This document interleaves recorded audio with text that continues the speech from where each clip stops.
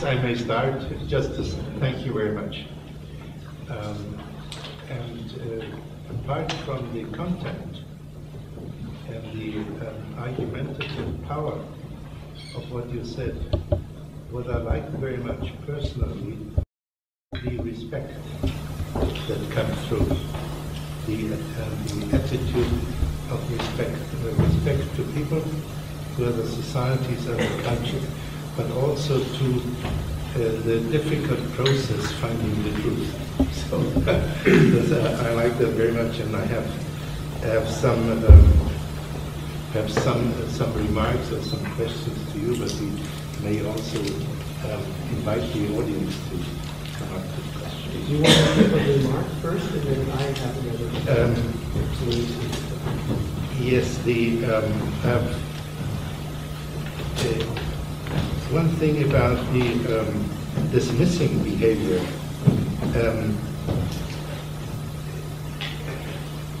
It's certainly it's difficult, and they try to go out, as you said, from one therapist to another one. So, and what we would use the word of the concept of the inner child. As far as I have understood you,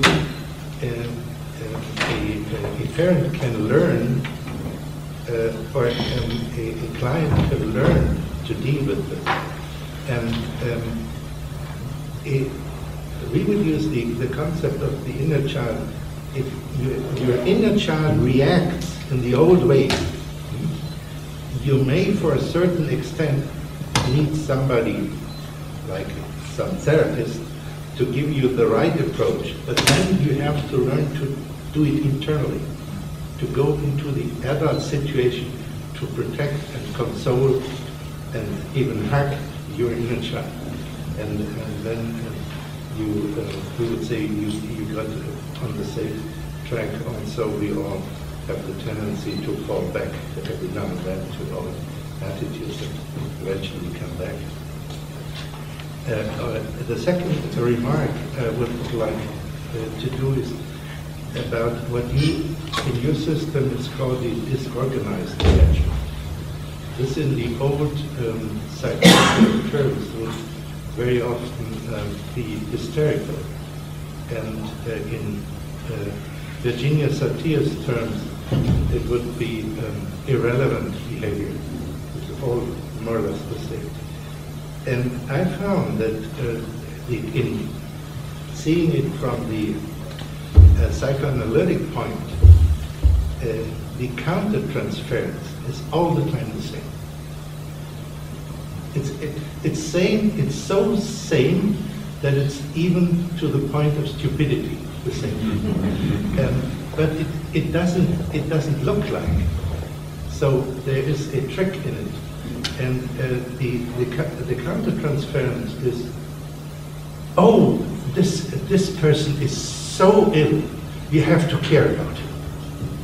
This lasts for 3 days. And after the third, or at last the 4th day, it shifts completely. He's demotivated, yeah? He's hostile, everything that is on your side. But this is a counter-transference. And if the therapist sticks with that, he's lost and the client is lost. The therapy is lost.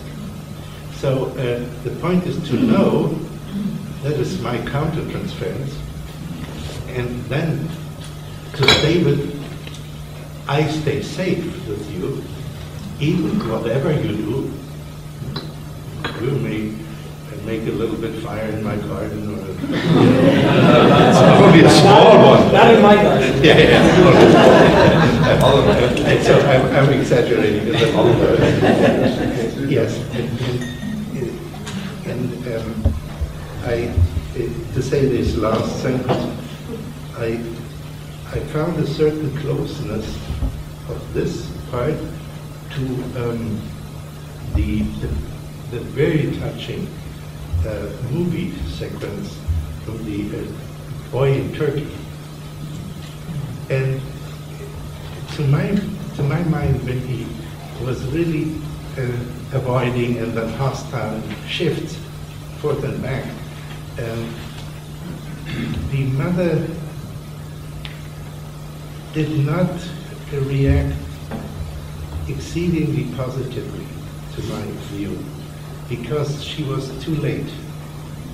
She was too late. I thought if she would have interfered early and stayed on, and then beautifully holding the back of the head and making strokes like this, this would be a better interference. What do you think?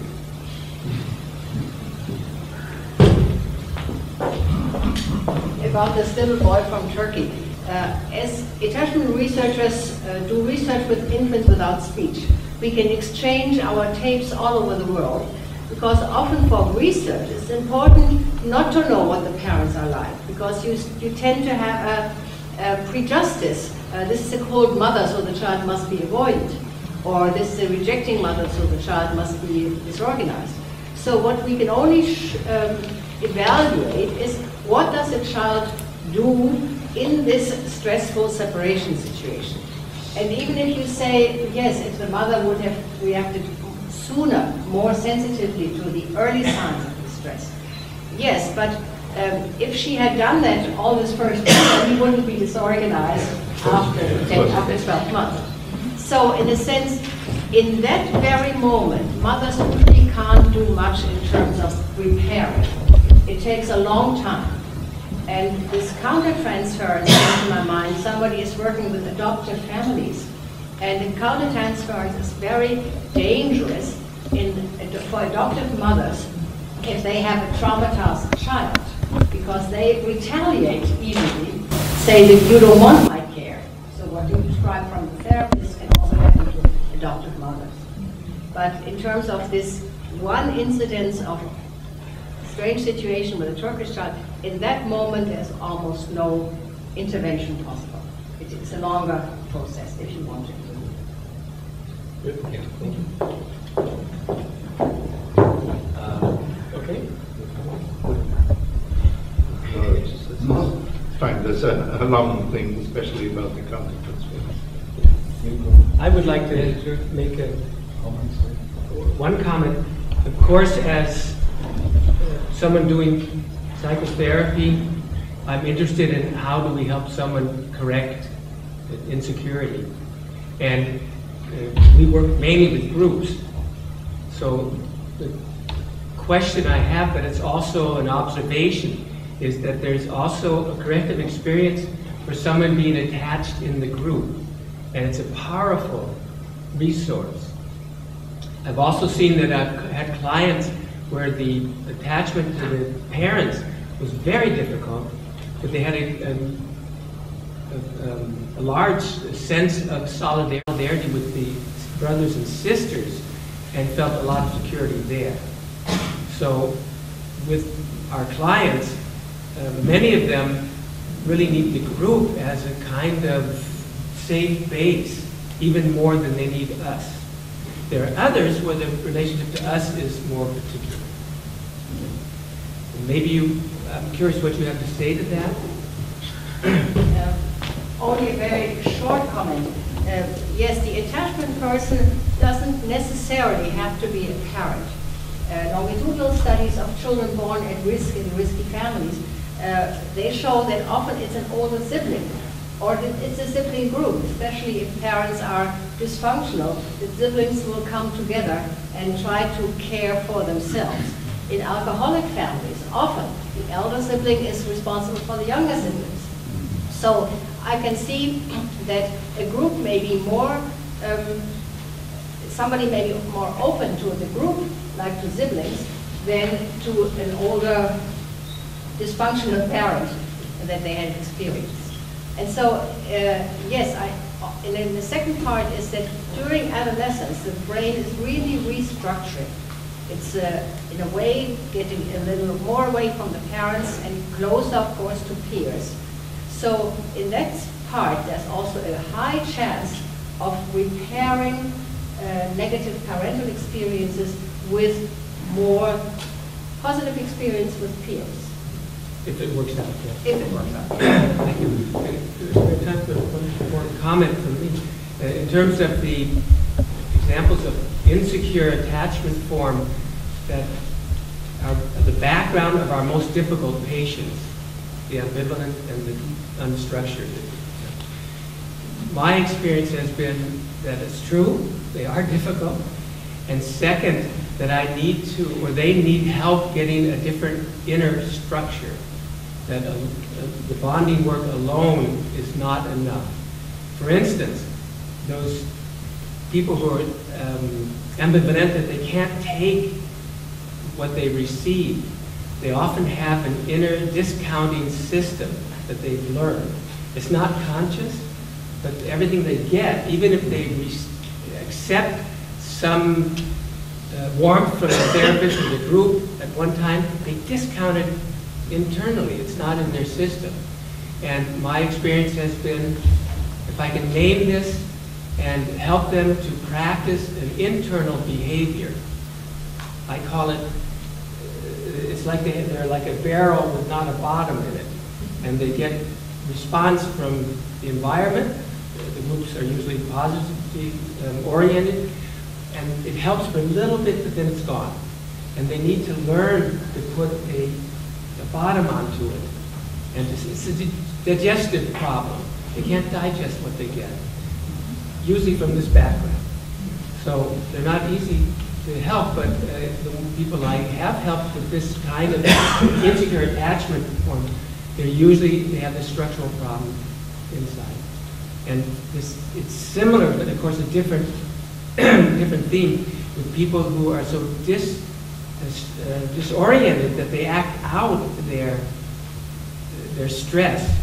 And if we have success with them, it's also only if we have enough alliance that we can get behavioral contract, that they can learn to accept limits as something that's positive for them and a way to be able to really become a part of the community of the group and then later community of the further. It's work, and the countertransference is an issue that one has to be aware of.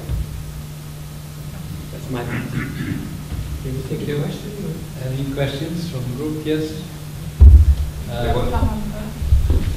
want to follow this directly. The most important problem for the client is to express and to understand his pain about experience. He doesn't express and he doesn't get in contact with this feeling. He tries to avoid it, and he makes a lot of problems and so on. And so we must establish trust for getting narrow to this feeling of pain and rupture in the relationship.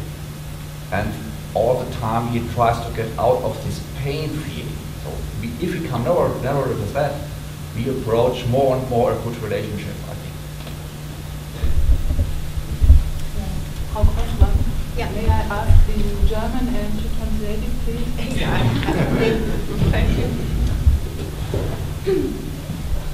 Die Klienten, Klientinnen, die aus disorganisierten Beziehungen kommen, Familien kommen, mache ich manchmal die Beobachtung, dass es Persönlichkeitsanteile gibt, also Ego-States, die auf Bindungsangebote eingehen, und wenn ich zu schnell bin und mich darauf fokussiere, dass dann ein massiver innerer Konflikt besteht mit anderen Ego-States, die noch sehr Loyalität haben mit Introjektion von Väteranteilen etc. Und ob Sie da vielleicht... Shall I try to translate? Yeah, that's very You true. correct me if I Yeah. missed something, but you correct me. We're afraid with Klienten, Patienten. English.